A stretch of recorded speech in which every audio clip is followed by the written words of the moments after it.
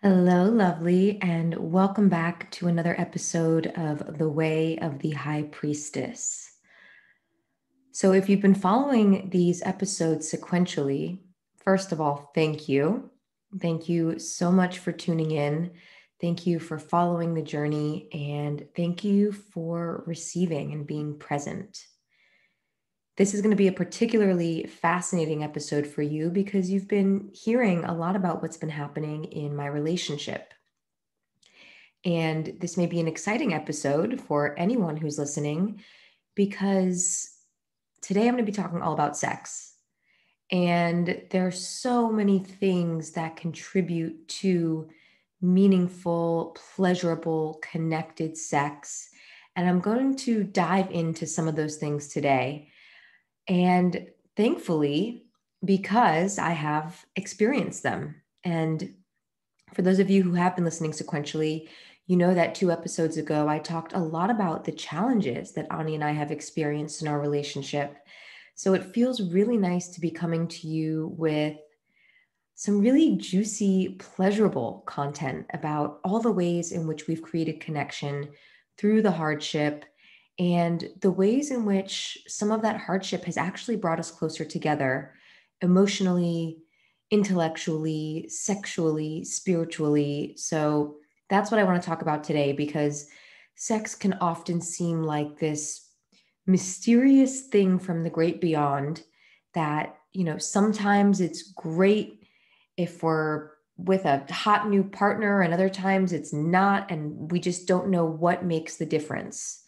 And so, while I'm not going to be talking about the mechanics of sex necessarily in this episode, as in positions and uh, different aspects of kink, I am going to be talking about the foundational components of sex, at least through my own experience. Now, I'll also say that this is not a full on account of all things sexuality. This is my lived experience. And this is also what I have found is missing for so many people during sex. So I know this is not only my experience, this is the experience of many people, in particular, many women.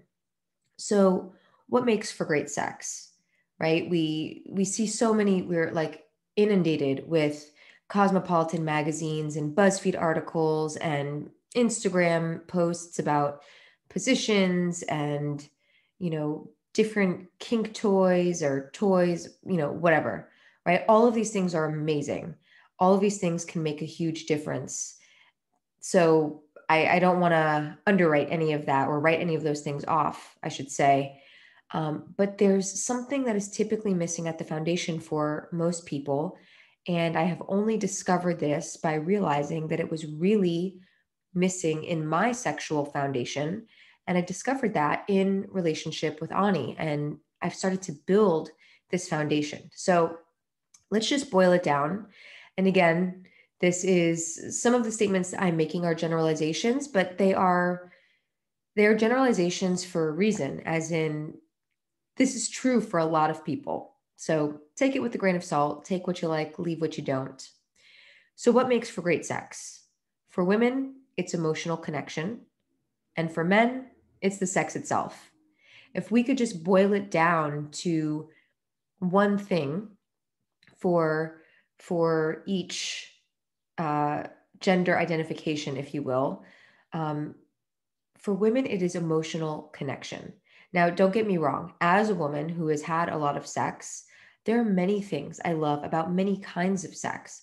I have loved novel sexual experiences. I've loved sex with new people. I've loved sex in new places. I've loved sex at the risk of someone catching us, you know, uh, forbidden sex. So, all of these things can start to spark our sexual curiosities, our sexual desire, the part of us that wants to rebel or be ravished or, whatever it is.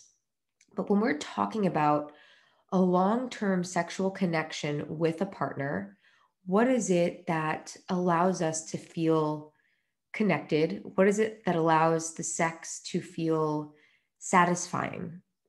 And so for women, emotional connection is so, so important. And when we talk about what makes up emotional connection, we have to talk about emotional safety. And this is a conversation that has been ongoing between Ani and I for as long as we've been together. And this is something he's actually taught me a lot about, because as a woman who identifies and who has identified in the past as very independent, autonomous, can do it all on my own, safety wasn't a thought that I thought about often, unless I was walking down a dark alleyway at night. Then I thought about my safety. But on a regular basis, I never thought, I don't feel safe, or I don't feel emotionally safe here, or I don't, you know, my safety consciously was assumed. And what I was missing was that there were much deeper aspects of me that wanted to be seen and acknowledged by myself, firstly, and by my partner, if I was in partnership at the time. And so that emotional safety, and there's so many complexities here, there's so many nuances, but I'd like to boil this down as simply as I can. That emotional safety within was, can I show up in any state, in any emotional state, in any mental state, in, any way of being, and still love and accept myself, no matter what was coming up, no matter what I was thinking or how I was feeling? And do I have my own back? So that's the simplest way I can put how we can establish emotional safety within ourselves is, can I be both the overachieving perfectionist who's knocking it out of the park, and also the one who's crying every 5 minutes on her couch and doesn't know why she's crying and feels like a hot mess? And can I be in either of those places and still love and accept myself equally?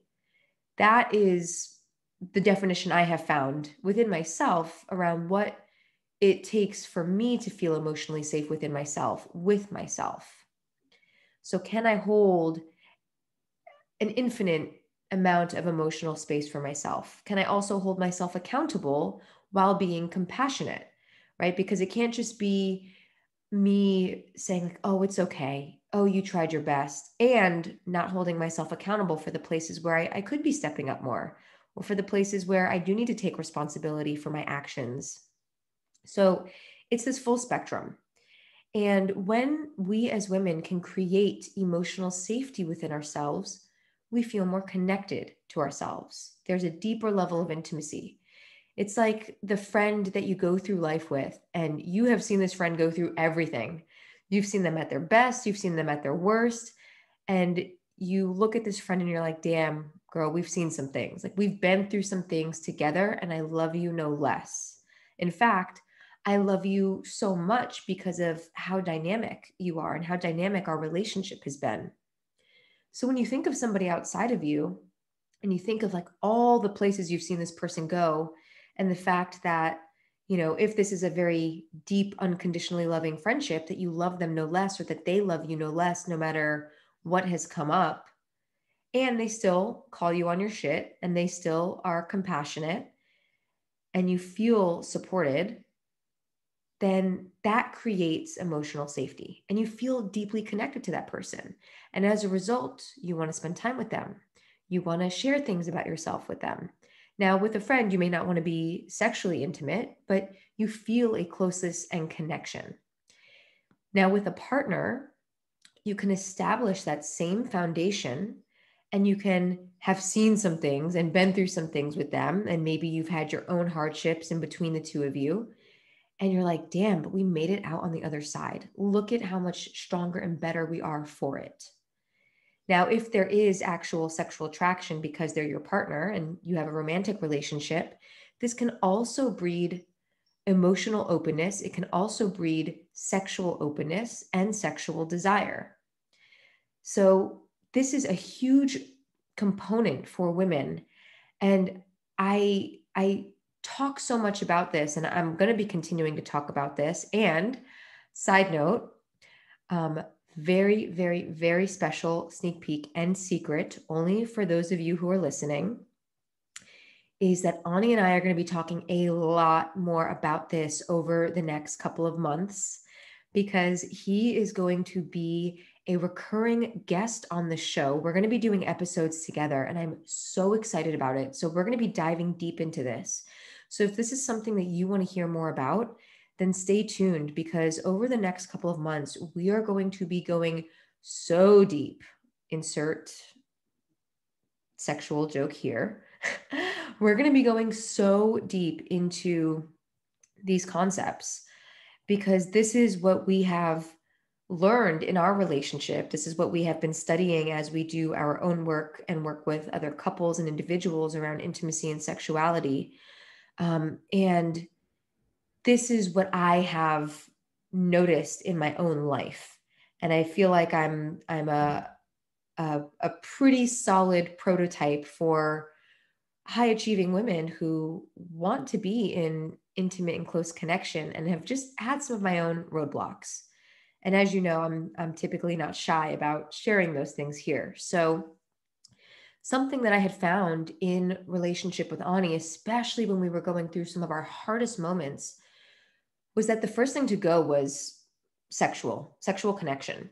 And for me, and for most women, that is because when we are stressed, the first thing to go is our sex drive. Our libido plummets. We are concerned about so many other things, especially because we have this multifaceted, diffuse awareness where we can literally have our mind on like 50 things at once. We are thinking about the bills, we're thinking about work, we're thinking about maybe the kids or cooking or family. And so it can be very easy for us to become overwhelmed, to really feel the stress of all of these things at once because our attention can be in so many places at once. Whereas with men, they're pretty single minded. And I don't mean that in a bad way. I mean, neuroscientifically, they focus on one thing at a time, which is sometimes why they don't multitask or they forget to do things that you've asked them to do by no fault of their own. This is just how their brain works. So when we feel stressed out as women, the first thing to go typically is our sex drive. Unless we have a very strong foundation with our own sexuality or strong foundation in relationship with our partner around sexuality and emotional connection, then sex goes out the window. Now, when we feel stressed out, typically we don't feel emotionally safe. We are in this place and that, trying to manage everything, not feeling emotionally grounded, not feeling like we can relax, and sex is off the table. Now, when we take sex off the table as women, obviously, the men don't have a choice. And obviously I'm in this case, I'm referring to heterosexual relationships, but this can also be the case in any other configuration. When one person takes sex off the table, sex is usually off the table for the other person. So, when that happens, and like I said earlier, it's the sex itself that allows men to be connected. And of course, how present his partner is during sex and how much pleasure his partner is receiving is also a huge part of connection for men. But when we take sex off the table, sex gets taken off the table for them and they lose their bid at connection or one of their avenues to connection. So now we're not feeling emotionally connected with ourselves, which is the starting place of connection. It can be so easy for us to say, oh, I don't feel connected to my partner. He's not doing this, or I'm not feeling emotionally supported. And these things may be true. However, the question I always ask myself and I prompt my clients to ask themselves is, how connected do you feel to yourself? Is that connection established and strong within yourself? Because if it is, typically the ability to be able to ask for your needs from your partner in a compassionate and loving way is accessible. So if I feel emotionally connected to myself and I'm not feeling emotionally connected to Ani, it is much easier for me to say, hey, babe, what's happening? I'm not feeling an emotional connection. Is something happening for you? I'd love to connect. Like, what way would it feel good for you? I'd love to find a way to get back into emotional connection. However, if I'm not feeling emotionally connected to myself, then my ability to articulate that comes out in many different ways, and it's not very articulate. It might be me throwing a temper tantrum or me projecting anger at something completely unrelated, like dishes in the sink. But really, it's coming from this place of disconnection with myself. So, establishing emotional connection with ourselves is one of the most important things for our sexual health. Now, thematically speaking, they may seem unrelated, but they are so closely related that it's like two clasping hands together.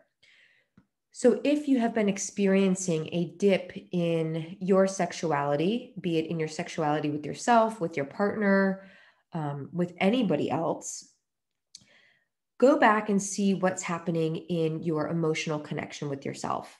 How emotionally connected to yourself are you feeling? How supported by yourself are you feeling? How turned on by yourself are you feeling? How tuned in to your body's needs, to your emotional needs, to your physiological needs are you feeling? Are you rushing through the day just to cross things off and feeling stressed? Or are you taking a moment to step outside and look at the sun and feel it on your face, or to luxuriate in a bath? So look at your emotional landscape inside to see if there are any things that you intuit would need to be shifted so that you can feel a little more open and relaxed to have your sexual energy flow through you. So it's not that, you ever not become a sexual being. Yes, that may happen from a hormonal and chemical level. Numbers may drop, but as long as you're alive, there's always sexual energy flowing through you. That is what animates us. That is our life force energy, our chi, our prana, our kundalini, sexual creative energy. As long as we are alive and moving, that energy is always flowing through us. Now, the fact that we may experience blockages in its flow is the thing to look at. It's not that we are just not sexual beings anymore unless we actually identify as asexual, which is not the majority of people. So, in order for our sexual energy to flow, there just has to be an open channel. So it's not that we have to do a bunch of things, like we have to learn this position and that technique. All those things can be helpful. But if we just clear the debris, if we just allow ourselves to be open, which typically comes in a stress-free, relaxed, surrendered state, then the sexual energy has more of a chance to be able to flow through us. Think of it like there being a traffic jam on a highway, right? When there is a 10-car pileup, there is blockage. Cars can't get through. So there is a backup. There's traffic. There's heavy traffic. You're bumper to bumper. When the pileup gets cleared up, that is akin to there being an opening, an open channel on the highway and an open channel within you. So as the policemen and firefighters are doing their job to clear the channel, so too can you do your job to clear the channel. And that is not necessarily an active doing. Sometimes that might be a non-doing. That might be you stepping out of the way and not doing the very next thing you had on your list. Maybe you do it in 10 minutes from now so that you can take a 10-minute breather. Maybe you go for a walk. Maybe you decide not to go out tonight and you stay home and you don't hang out with people. You just have time and space to yourself. That's going to look different for you in any given moment. But whatever that is, just allowing the channel to open. And you're going to know what that is for you as you tune into your body, your needs, your emotions. And when the channel is open, it's not, again, that we have to go and, tune into something sexual, though that can be very helpful to see something sexual, to see something that arouses us or turns us on. But typically when we are in a relaxed state, that energy can just start to flow through. And it may be subtle. It may not be overtly arousing. It might just be subtle sensation in the body that says, oh, wow, I can feel.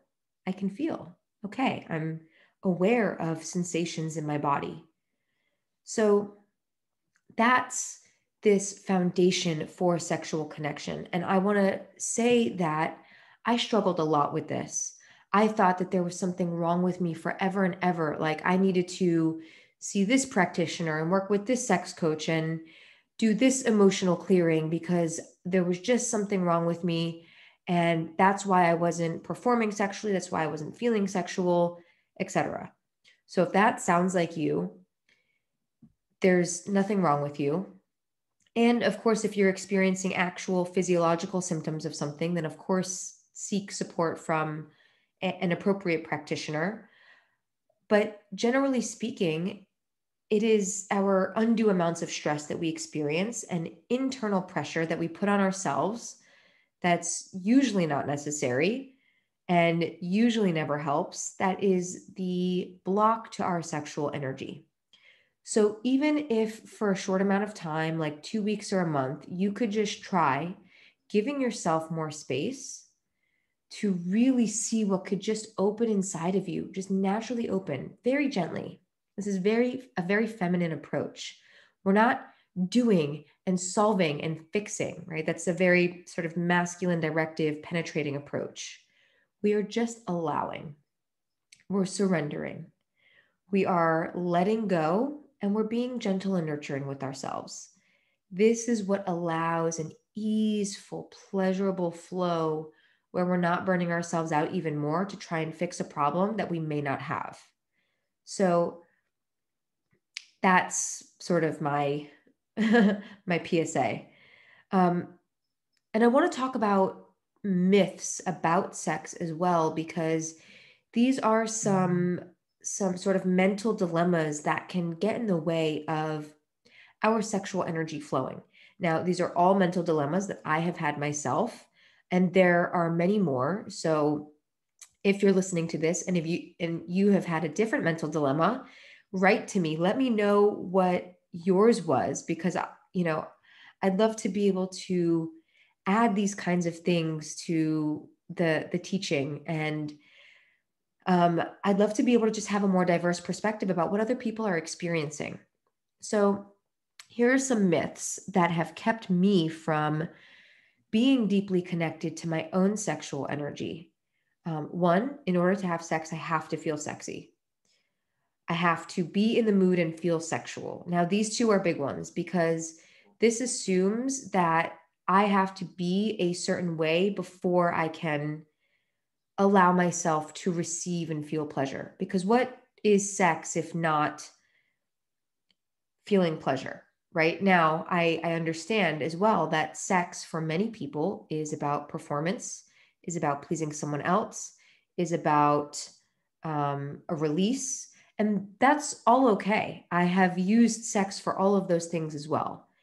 And there, I want to invite another perspective in that sex can be about relaxing. Sex can be about connecting. Sex can be about finding ourselves and, finding ourselves both with a partner, but as well as solo. It can be about finding ourselves and getting to know a partner better, right? There's so many other things. And I want to invite us to expand our perspective on what sex can be, because I operated for most of my life with this tiny little like blinder on. I'm like I was looking through a telescope and I just had this tunnel vision about sex, because for so much of my life, sex was very performative.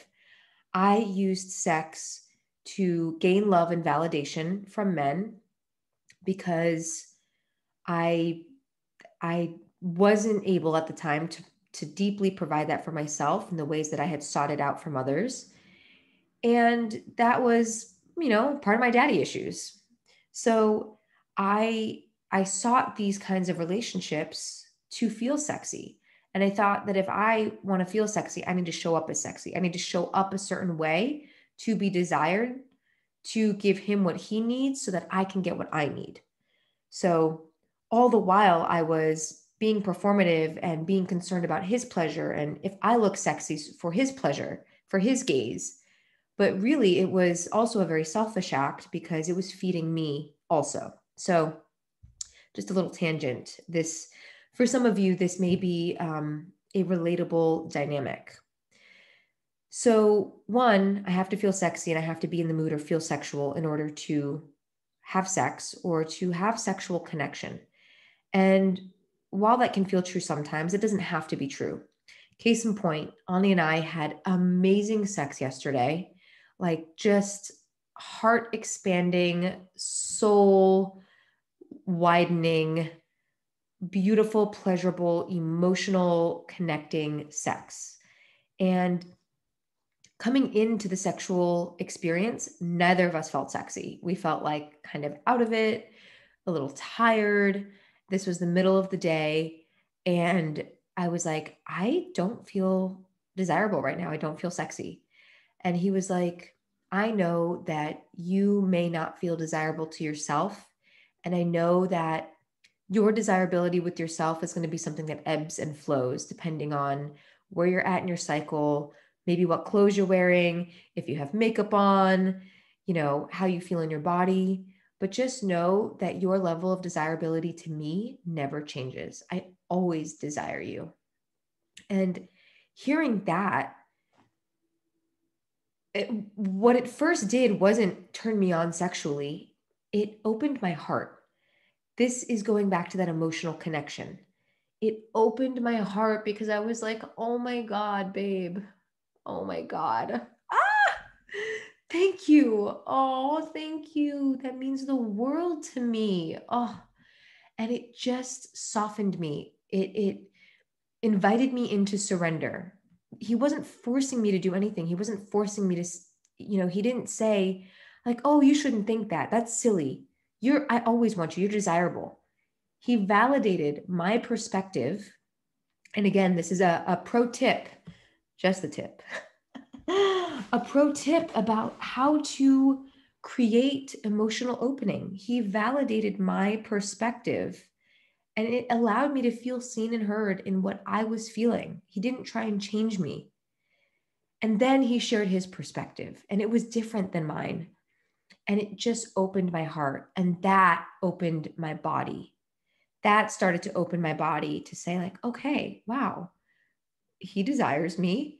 And maybe I don't feel all hot right now, but maybe there's some other mood that we can strike here, because I also want to invite all of us to see sex as, yes, it can be hot and passionate and 50 Shades of Grey-esque. Sex can also be so many other things. It can be slow and steady. It can be deeply emotional and vulnerable. It can be two people stopping their workday, feeling tired and wanting to connect and, figuring it out together. It can be mysterious. It can be awkward. It can be so many things. And if we can just invite these many different perspectives in, then it allows us to have a very dynamic experience without expectation, because we all know expectation, when it's fulfilled, it's great, but when it's not, it sucks. And who wants sucky sex unless we're getting sucked off, right? You know what I mean? I'm just going to come with these jokes the whole way through. Okay, so that's one thing, right? Sex can be so many different ways. Now, another myth that I have totally played into, and that I know a lot of other people, especially women, play into, is I have to desire it. In order for me to have sex, I have to desire it. Now, here's what I'll say. In my own experience, in studying the work of Esther Perel, Alison Armstrong, and many other amazing leaders in the space of sex and intimacy, letting sex wait for desire, especially when you are in an established relationship and you're not just courting each other, if you let sex wait for desire, it's not going to happen. And not that it's never going to happen, but especially for women, because we have so many things that fluctuate inside of us, our hormones, our cycles, our emotions, our priorities, our focus throughout the day, throughout the week, throughout the month. Waiting for desire, especially when we've been with a partner for, a number of years, it just is not going to happen as often as it probably needs to happen for there to be sexual connection and for even sexual maintenance to occur. And so this is something Esther Perel talks about. She talks about some sex being maintenance sex. And of course, this is all amongst consenting adults. This is not, there's no force applied here, but this is when two or more adults come to the table and they recognize that sometimes sex isn't going to be fireworks. Sometimes there's going to be an amount of maintenance sex that happens to keep everything polished, right? It's like getting a tune-up on the car, right? It's not always that we're doing major work to the car and getting the body refinished. Sometimes we're getting maintenance done, and that helps the car to operate. We work in the same way. So thinking that there always has to be these firework levels of desire and always you're feeling swept off your feet and always there is this like romantic getaway. Like if you have that, fucking kudos to you. That's rad. Hit me up because I want to hear all about it and I want to have you on the show because I want to talk about it. If that's not the case for you, like it isn't for many people and like it wasn't for a period of time in my relationship with Ani, we both had to recognize that sex serves a hugely important purpose in relationships that are romantic, at least if that's the configuration that you're having sex with your partner, and that it helps create connection. Now, I could have any number of excuses as to why I didn't desire it, from stress to being tired, et cetera, et cetera. And I recognized that it was my personal responsibility to create emotional openness within myself so that I could be open to something that actually feels good for me. Like, why would I deprive myself of something that could feel good? Now, what I will say is during the times when I did not desire sex, typically there was some sort of emotional disconnection, firstly within myself, but also within my relationship with Ani. So for me, that needed to be addressed first before I could be really open to sex. Now, for him, having a sexual experience created more emotional closeness. So you have to be really intentional in recognizing that there can be a stalemate sometimes because I needed emotional connection before sex, and sex for him created emotional connection. So we had to find a way to create a middle ground so that we could say, okay, what do you need from me so that I could get my needs met and vice versa? And, what do I need?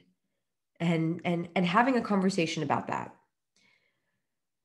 Okay, so here's another myth. And this is just, perhaps from a woman's perspective, is that, you know, on both sides, one that I either need to be performing all the time and I need to be sexy and desirable in a certain size or looking a certain way.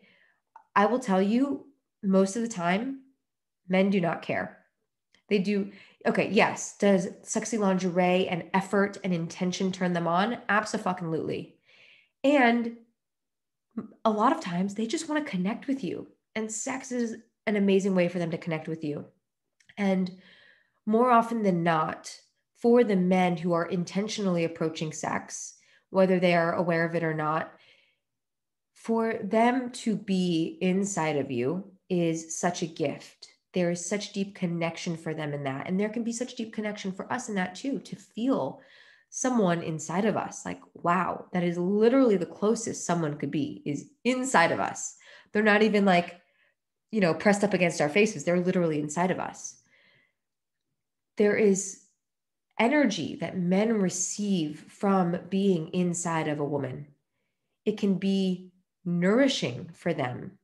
And if we are doing our own inner work and inner exploration to be open to receiving, it can be very nourishing for us as well. So the thoughts of us needing to be a certain way and us needing to perform a certain way or him needing to be a certain way and him needing to perform a certain way, like he needs to be rock hard the whole time, or what's wrong with him, or if he's not rock hard, what's wrong with me? Why is he not turned on by me? Start to notice what thoughts are percolating and marinating in your mind that are keeping you from being present. Now, this is for men and women. Notice what thoughts are keeping you from being present, whether it's a thought about them, a thought about yourself, because most of these are assumptions. Most of them aren't true. And if you actually opened up a conversation with your partner about these thoughts, you'd probably find that there's no basis in reality for them, or that you can have a conversation that, if that conversation is had with intention and with radical responsibility and with compassion, as in there's not finger pointing or blaming the other or oneself, then that kind of conversation about the kinds of things that keep us from being present during sex or that keep us in judgment during sex can actually open to intimacy. It can create intimacy and connection. That can create emotional safety, emotional connection, and that could lead the way to you wanting to have sex. Because when you are open, you're open. You want to receive emotionally, physically, sexually. So that's another myth. And then the last one I want to cover here is that sex has to look, feel, or be a certain way, right? So this is what I was talking about earlier. Sex has to be passionate. I have to feel swept off my feet. It has to, happen in a certain amount of time. We have to show up this way before X. This is the invitation from before, is can you allow sex to be whatever way it is and acknowledge how you're showing up and let that be okay. Acknowledge how your partner's showing up and let that be okay. And also make invitations. So if the sex starts off feeling disengaged, okay, accept where you're at in the moment, but can there be an invitation into more engagement and into more presence versus a demand? Because I can tell you that when I would demand things from Ani, or when I would become critical about how he was showing up or about how I was showing up, it did not lead to more sexiness. It was the antithesis of sexiness. It led to disconnection and falling flat and feeling turned off. So see where things are and see where you'd like them to be. And how can you be and create the invitation into something other than what you're currently experiencing? So an example from my life is there were times when I didn't feel Ani's presence, but that was because I wasn't present. He couldn't feel me. So it was a turnoff for him. And when these things were going undiscussed, there was a chasm between us. There was a gap between us. And so when I start to say, okay, I see that, I'm not feeling he's being present. Am I present right now? And if I'm not present, how can I become more present? And then how can I invite him into greater presence by being present and by maybe making eye contact with him, or gently stroking his face, or holding him close to me, or asking him to hold me, or making a request for my needs, or asking him what he needs, right? These are all ways that I can invite in, and I can be the invitation, an open-hearted invitation into what I desire, versus saying like, why aren't you hard? You should be hard. Or what's wrong with me? He's not hard. All of these other mind tricks that we play with ourselves. So the invitation here is, can we expand how we see ourselves, and by extension, how we see sex, how we show up to sex? And this is, again, coming back to that emotional safety. Can we be that space for ourselves where we accept all that's coming up for us, how we're showing up, and can we hold space for that? And then can we be the invitation for ourselves, and by extension, our partner, to step into what we want to step into if we're not already there? That might be more connection, more presence, more gentleness. So can we expand how we see ourselves and not put us in a box of, I always have to be desirable and sexy and turned on, or else XYZ, And then can that expand how we see ourselves sexually and the kinds of sex that we have? And so, this last part here that I want to close with, that I want to have a happy ending with, if you will, is what sex can be, right? Because sex can be so many things. And I know that for so many of us, sex has been things other than pleasurable, it has been things other than consensual, it has been painful. And I want to really acknowledge that. I want to acknowledge that sex has had many different shapes and forms and flavors for many of us. And I hold that with so much honor and regard. And this episode is really about reconciling these places within ourselves so that even if we have experienced trauma or things that have left a mark on us, a negative impact within ourselves, and it doesn't even have to be with a partner yet, or it can be, but can we start to create safety within ourselves so that sex and our sexuality can feel like a source of regeneration? Sex can be regenerative, it can be replenishing. And whatever path you may need to walk for that to be so, then absolutely seek the support that you need, or do the inner processing that you need for this to even occur as a possibility. And if it's not a possibility right now, that's absolutely okay. Where you are is perfect. There is nothing wrong with you. You are perfect where you are.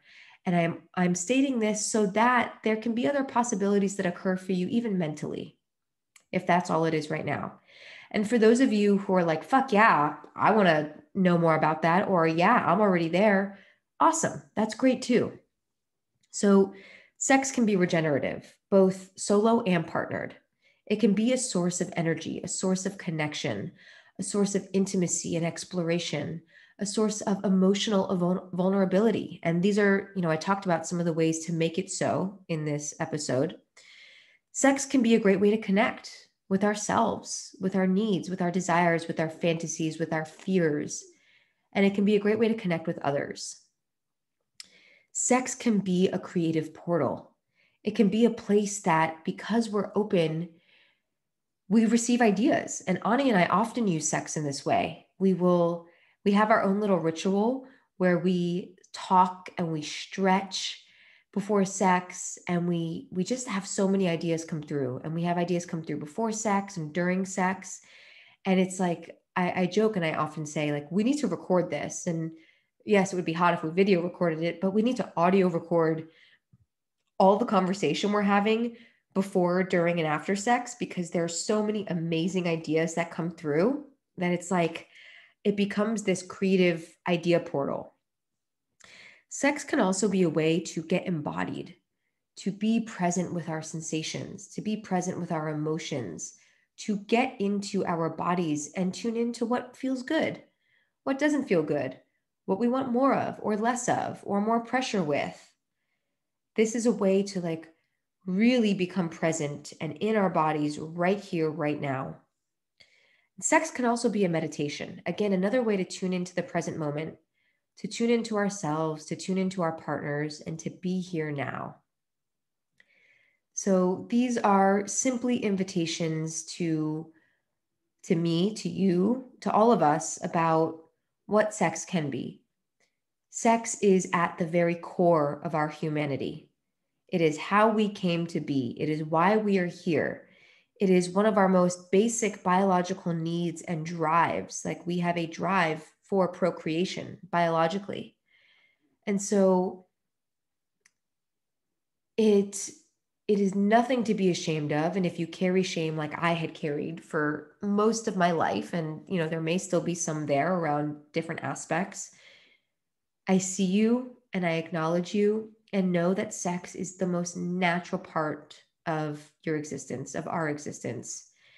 And as we go on the inner journey to exploring our sexuality, there's so many gifts and treasures along the way. And I invite the conversation. So if this episode really resonated for you, please reach out to me. Send me a DM on Instagram at @LeeNoto_. Shoot me an email, hello@leenoto.com. Reach out and let me know what resonated. I love hearing feedback from you. And if you're someone who's already done this, then you've probably gotten a voice note from me thanking you for reaching out. I've probably asked you what resonated most, where you're feeling challenged, how I can support. This is such an important conversation to have because this is at the core of who we are as women, as men, however we identify. This is at the core of our life. This is at the core of who we show up as at work, how we show up to our finances, how we show up to our health, because this is the nucleus of who we are as humans. So this is one of the most important things we could ever address and explore, in my humble opinion. But I also know this to be true. So reach out if you have questions, comments, curiosities. I love having these conversations. If you're open to being live coached on the show and this is an area you want to be coached in, also reach out. I would absolutely love to have you on the show. We'll do a live coaching session, which is so valuable. If you're feeling courageous to sort of, be vulnerable and express and be supported. This is a huge value in terms of how you can get supported. And if there is something that resonated, I also invite you to share this. Please, please, please share this with others who could really use this, who this would really support. And I also invite you to share this out. Take a screenshot of this episode, do a screen recording of the part of the episode that really resonated most for you and share it on your stories, share it on your Instagram, send it to friends who really need this. This helps, those things help this content get out to others. And that is so important right now. So thank you for spreading the love. Thank you for tuning in and being present. Thank you for being open and willing to receive. I am so grateful for you. And I'm sending you so much love and so many sexy vibes. And I look forward to coming back on soon and coming back with Ani. And remember, if you're following this episode and if you've been following the show, I'm going to be doing a number of episodes coming up with Ani. So we're going to be diving into this. So if you have any questions, please DM me or email me so that we can address those head on the show. We'd love to answer them and get your needs met. All right, sending you so much love.